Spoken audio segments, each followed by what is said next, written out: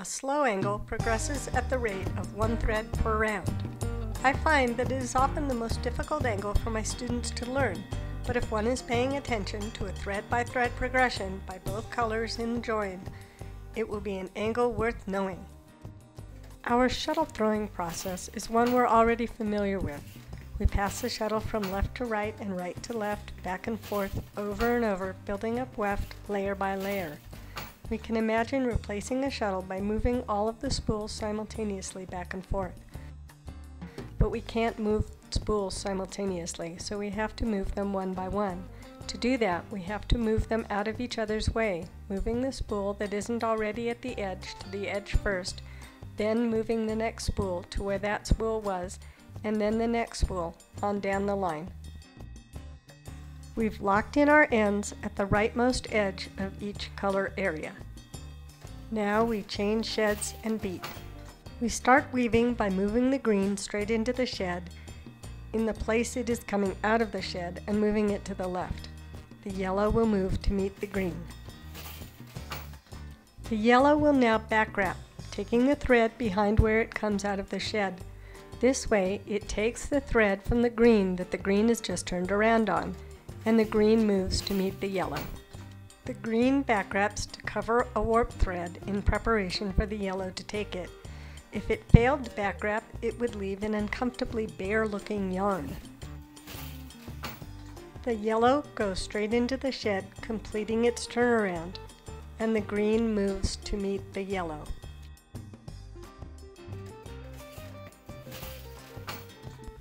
The green goes straight into the shed to complete its turnaround, and the yellow moves to wait for that thread to be accessible to it at the top of the shed. Now the yellow will back wrap around the thread it just waited for, and the green will come to meet the yellow.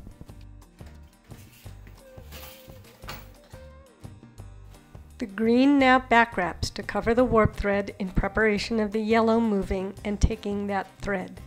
Now let's weave some slow angle on the loom. What we're going to do at this point is to try to do a slow angle. We're going to slow angle in for 2 steps, and it's going to be this rust color on a brown background. Now, a slow angle is usually something that weavers find a little bit, or my students anyhow, find a little bit harder to learn. It involves doing a back wrap, but only sometimes, so it's kind of an every other thing. So this pattern is really a little bit harder to see, but it's not a difficult thing to do. The point is to move, in this case in, we are angling in towards the center, and for every round we're going to move 1 thread closer to the center.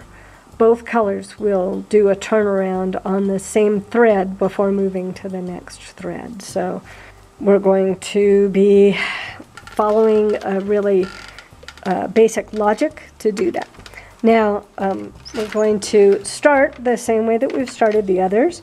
We have we lock in our ends on an open shed, which is the shed that exists when we can actually move the weft yarn out of from the warp. So I'm going to reload my shuttle here so that it's loose. The warp hasn't yet changed and locked it in, so we haven't locked it in behind the changed warps.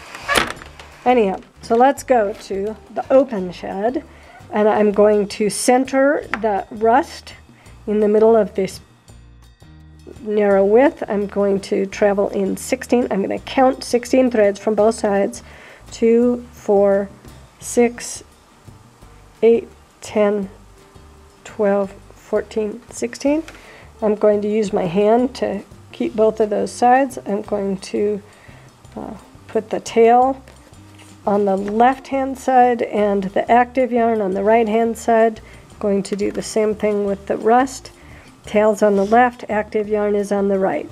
I am also going to double check the counting. 2, 4, 6, 8, 10, 12, 14, 16. So 16 is the background color. There's 16 background color, and then the rust will fill in the space in between. So the locked in ends are at the rightmost side of each of the color areas. So now I'm ready to start weaving. I'm going to change the shed, and I'm going to move both of these straight into the shed for my first pass. I could go and do the first pass as a back wrap, but that would move it over to the left one thread, and I don't think that's going to help us. I think this will be more centered. So I've moved the rust over to meet where the brown was. I'm also carefully locking in these turnarounds with as little extra yarn as possible. So I'll pull out that extra yarn and use my finger to pack it in. I'm moving the shuttle up. The brown is now ready to take that rust territory where that first turnaround has happened. Now the brown wants to take that thread, but that thread is at the bottom of the shed, so it can't take it. But I know that when I change sheds, I will be able to see that thread and I will be able to take it. So I'm going to change sheds, beat. Now the thread that the rust turned around on is now available for the brown to take. It's going to back wrap to take that thread.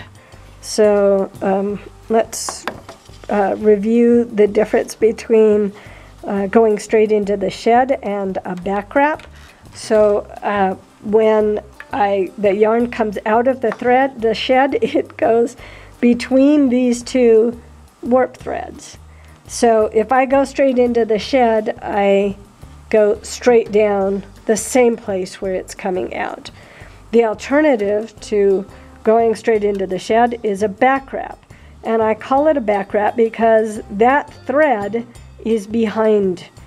It's not the direction I want to be traveling. I want this rust spool to be traveling from left to right, excuse me, and this is further to the left. So that's not the direction I want to go in. I don't want to go to the left. I want to go to the right.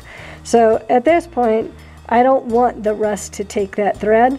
I want to go straight into the shed, and I'm going to go up to where the brown is, and I'm going to meet it. And on the left side here, the brown is going to come straight up to the rust, and it's going to meet it, and it is waiting for that rust turned around warp thread to come to the top. It's at the bottom now. So I'm going to change the shed. I'm going to beat. Now that thread's on the top. Now that brown gets to finally start traveling in towards the center by one thread every round. So it's ready to take that by back wrapping. It's going to back wrap and take that thread. On this side, this rust, if it went straight into the shed, it would fail to cover this thread.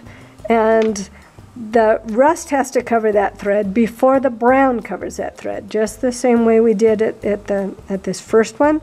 It's going to happen the same way every time. So the rust has to cover that thread, and the only way it can do that is to back wrap. So it's going to back wrap, cover that thread, and I'm using my finger to pack that thing in so I can see it more clearly. On this side, on the left side, the rust is going to come up and try and meet that brown. The only way it's going to do that is by turning around on that bottom of the shed thread. Can't do that yet. But in this case, the next thread, the brown turned around on that thread. Now it's got to turn around on the next thread. And it's the thread that the rust just turned around on. So it can take that thread. I'm going to change sheds and beat. Now this brown gets to go straight into the shed, go out to the edge. The rust has to back wrap to cover this thread so it doesn't leave an empty space there. I'm going to use my finger, pack that down. On this side, the rust gets to come up to the brown and meet it. On the left side, the brown has to take that rust thread. The rust just turned around there, so now the brown can take it and have its own turnaround directly on top of the place where the rust just turned around. So now I call this part completing the turnaround. When it goes straight into the shed and goes back to the salvage, it completes the turnaround that it started before. The rust is also completing the turnaround, which is preparing the way for the next brown to turn around on that thread. On the left side, the rust is coming up to the brown, and on the right side, the brown is going to, it's meeting this rust, but it's ready to take that rust thread because it's already done a turnaround on this thread, so it has to take the next thread. So it back wraps to take that thread. The rust is going to go straight into the shed and come as close to that brown as it can. The brown on the left is going into the shed. It's basically doing the same thing. It's coming up to the rust and it's waiting for that bottom of the shed thread to come to the top. So now this brown is going to take that top of the shed thread by back wrapping. This rust has to back wrap to cover that thread, and by turning around on that thread, the brown is now ready to take its fourth one. It's angled in for 4 rounds. 1, 2, 3, 4. So now we're going to be ready to step out. I'm going to change shifts and beat, and now the brown is going to go straight into the shed and out to the edge.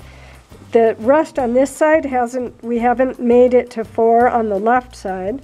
So the rust is going to back wrap to take that one. Now on this right side, I'm going to do the same thing I've done on other angles. I'm going to travel 3 top of the shed threads out beyond the point that I created previously. I'm packing in my left side turnaround so that it's as clean as possible. I'm taking the brown in, and the brown is taking its 4th and last turnaround. It's going to create a point there also. Now the brown is going to go out to the edge.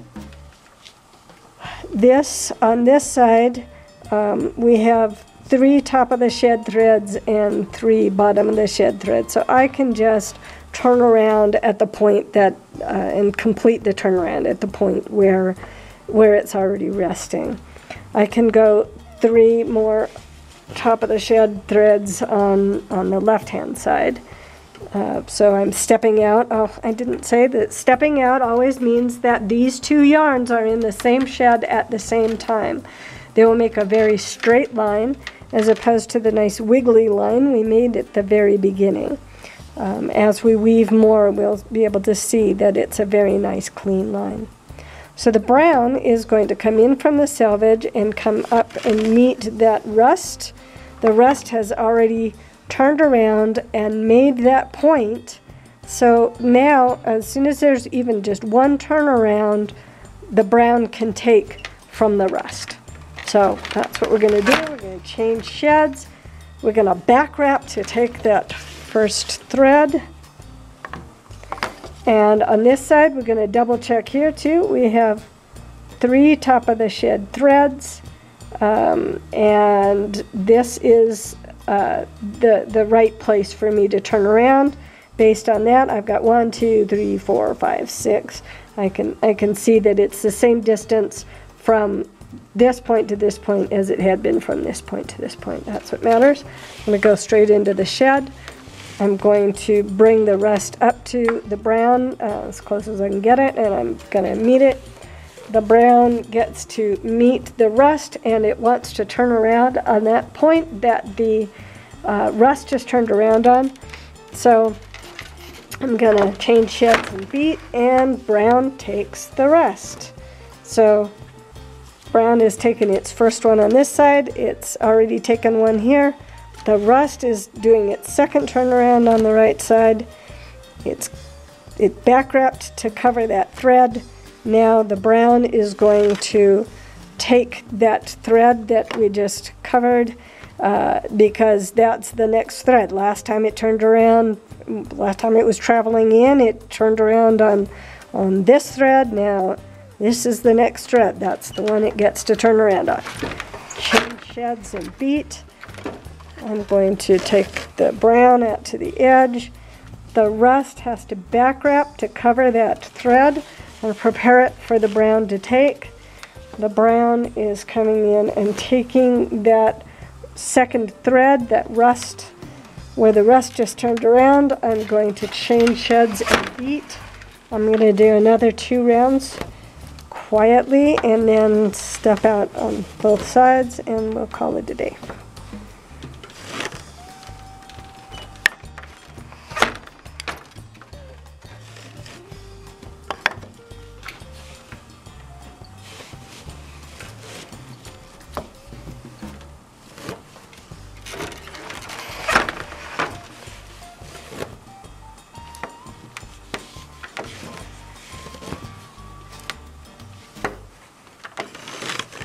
This is the 4th,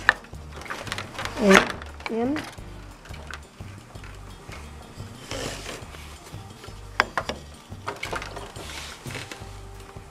step out 3,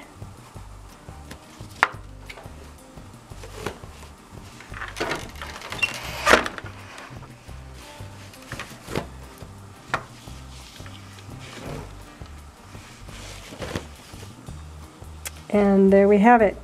At this point, it is symmetrical. It's just making a 3rd point on both sides, on each side. So at this point, we can count it and we can see that it's symmetrical. So that's it. Also want to draw your attention to these nice straight lines where we've stepped out and had the 2 threads in the same shed at the same time. Makes that nice straight line. Those little tiny white dots will disappear.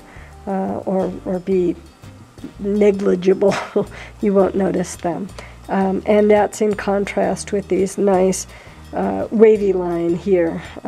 So we have a straight line with the 2 threads in the same shed and the wavy line where they're in opposite sheds.